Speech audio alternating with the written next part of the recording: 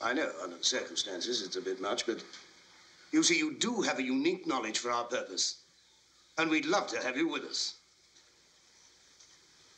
You mean to tell me that that's why you brought me here? To ask me this? Oh, frankly, yes. Major, I just got out of there.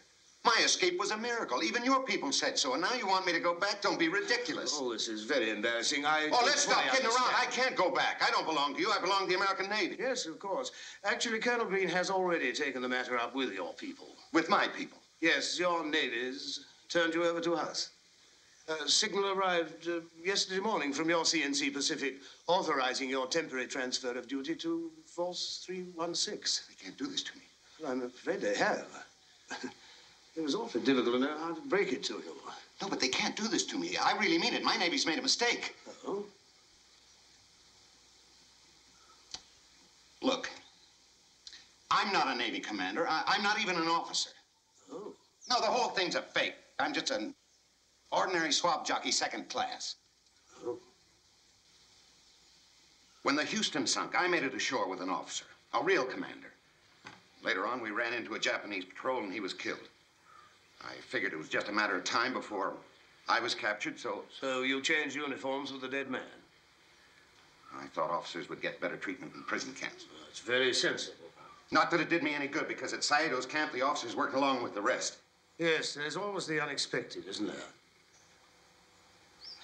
I kind of got used to being a commander, and so when I arrived here at the hospital, I took a look at the enlisted men's ward, and then I took a look at the officers' ward, and I said to myself, let's let it ride along for a while. There were certain definite advantages. Yes, I saw one of them on the beach. Anyway, that's the whole story.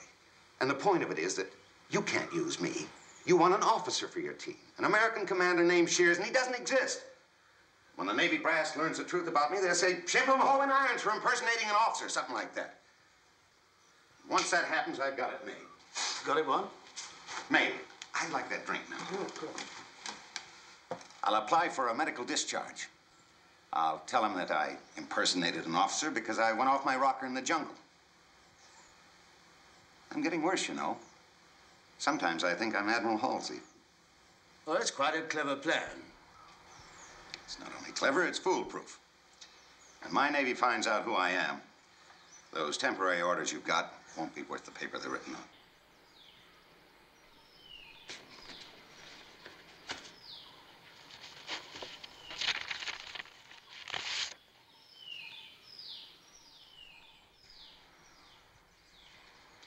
This is your photograph, isn't it? Where'd you get this? Well, it took a bit of doing, because naturally your people couldn't identify you at first. But finally, your CNC Pacific sent us a copy of your service record. A photograph, fingerprints, everything. Would you care to have a look? No. You see, we've known about your actual rank for nearly a week. Your Navy's in an awkward position. In one sense, you're a blasted hero for making an escape through the jungle, but at the same time, they can't very well bring you home and give you the Navy Cross for impersonating an officer, can they? I suppose that's why they were so happy to hand you over to us. You see? Hot potato. As far as your present rank is concerned, we're fairly informal about those things in Force 316, so you'll have a simulated rank of Major. Simulated Major. That figures.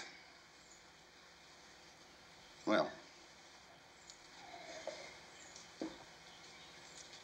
as long as I'm hooked, I might as well volunteer. Good show. Oh, Colonel Green, sir, this is Major Shears. He's just volunteered to go back and help me blow up the Kwai Bridge.